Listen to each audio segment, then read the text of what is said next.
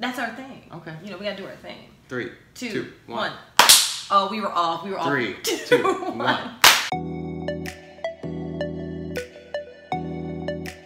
Hi, everybody. It's Erin. And Jeff.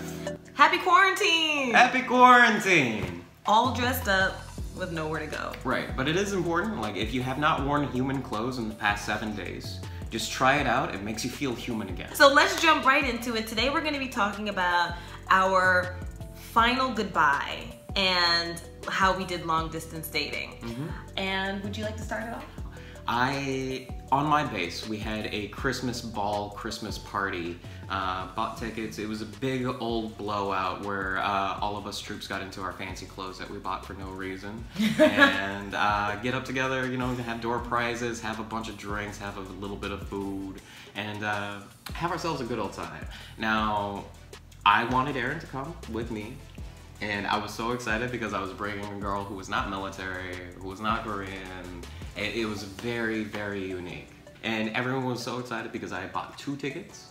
And everyone kept on asking me like, ooh, who's the second? It's a very small town vibe where everyone knows your business. I swear, 3 hours after I bought those tickets, someone who was completely different, who wasn't in the room, came at me and said, yo, who's the second? Who's the second? Word travels fast when there's only 70 people in your warehouse. Well, and the way he described it to me, he was like, oh, you know, would you like to come to a military dinner? And I was like, oh, should I dress up? What should I look like? Is it fancy? And he was like, it's just a fancy dinner. And he was like, it's semi-casual, it's whatever. So I ended up wearing this type of baby doll dress. Now keep in mind, Korea gets cold, but I was dressed like a Korean female with the baby doll dress and the puffy jacket and the short skirt. And the short skirt. With the long boots. With the long boots.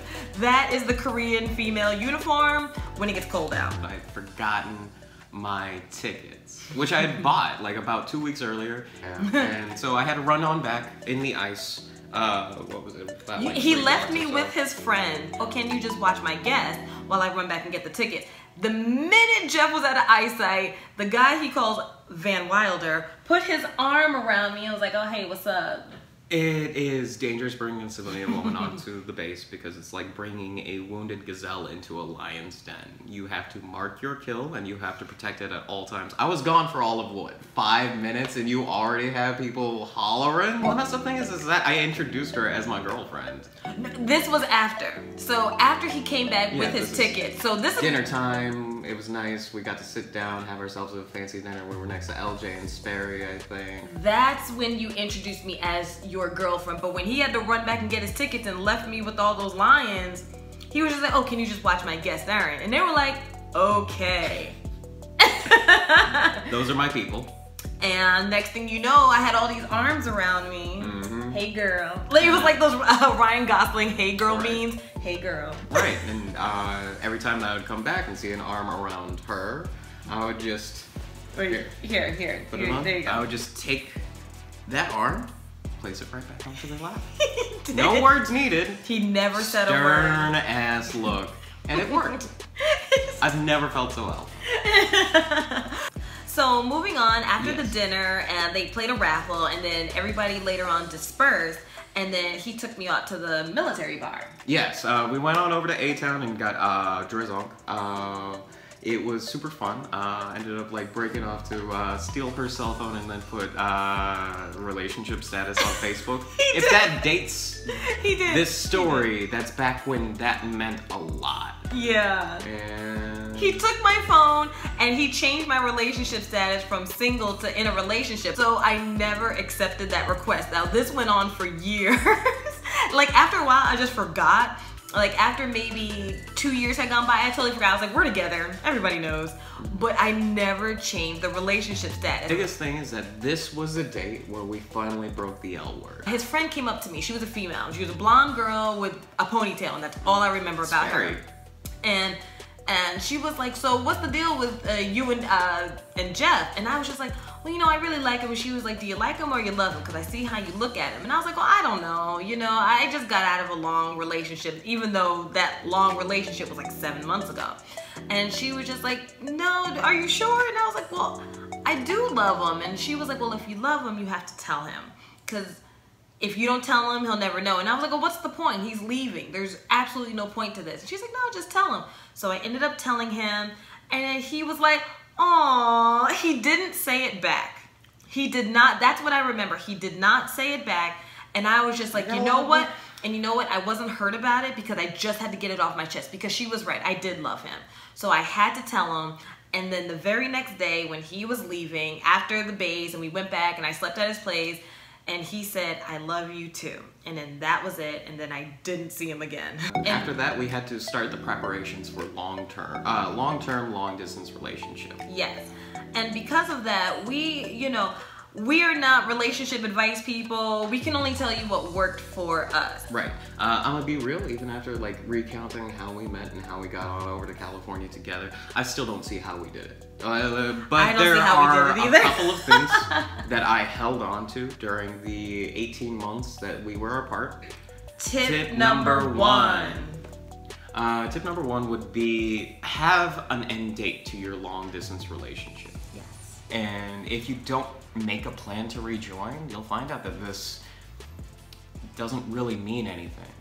And hey, if you're comfortable like that, that's cool, but know that like a relationship, you do have to physically be somewhat close at some point in time. Yes. And it's good to be on the same page with that. Second thing about that is... Wait. So... No, we're not on tip number two. Oh, but, okay. Before we ended up doing the big move together, I visited her homeland over in New York. She visited my homeland over in Utah. Yeah. If you can't do that, then long distance becomes much harder. It's going to involve real sacrifice, almost like a real relationship. But no, he's right. So his contract ended in February. My contract ended in the following September, but I decided I wanted to travel around the world for 6 months. So instead of being around for seeing him again in about 9 months, I ended up seeing him again in like 18 months, because I was like, listen, I love you and everything, but I'm over here on the other side of the world. I'm going to see the rest of the world. So I just went from country to I just country hopped. I country hopped for 6 months, and then I got back home, and as soon as I got back home, 3 days later, he had already made a plan to come see me. And then 6 months later, after I got home, got a new job, and I saved up, then I met him in Utah. We still made a plan to meet up at the end of it. Tip number two. Jealousy. Jealousy will drive you crazy. If you're the type of person who is jealous and needs to have that sort of, that has that sort of insecure drive to make sure that no one's messing around with you, I want you to know right now, if you're not on the same continent, there's no way for you to enforce fidelity or behaviors or any sort of control that you want to exert. You're not gonna have that. So, and adding on to that, because you're not gonna have that, let go, let flow. If it's meant to be, it'll be. You don't have to force it. You don't have to do all this. You do have to try effort, okay? You do have to put forth some effort. But if it is not reciprocated, let go, let flow. If he would have been like, hey, look, Aaron, I've moved on without you, I would have been heartbroken, yes, but I'm out here living my life. Do not pause your life for someone else. If it's gonna work out, then it is. Yeah. Tip number three. Make every date some type of special. You don't have to make your last date special, because maybe your last date will come unexpectedly. So, just try to make all your time together, just try to make it special. Right. Because the military ball, that wasn't supposed to be the last date, but then life happened. Exactly. The military date was not supposed to be, because it was supposed to be a ball, and I knew that he was going to be leaving sometime, but I didn't know it would be that quickly. And it just so happened that our last date in Korea was really, really good. I've had boyfriends before, but none like him. That's why I grabbed onto him. He's mine. But yeah, those are our only tips. Is that it? I think that's it. If you're with somebody right now during the quarantine, tell them you love them, but give them their space. I've experienced during the military, there was a buddy of mine, Pearson, where I would see him 23 hours a day. We slept next to each other in like our shared dormitory, that sort of a thing. I don't recommend spending that much amount of time with literally any human being, even one that you love. I agree. Thank you so much for watching, and those who have subscribed, thank you for doing that, and those who have commented, thank you for doing that as well. We read them all and we appreciate you. Yay. So thank you for supporting us, and we hope everyone is happy, healthy, and try to stay positive in light of the current situation. Bye.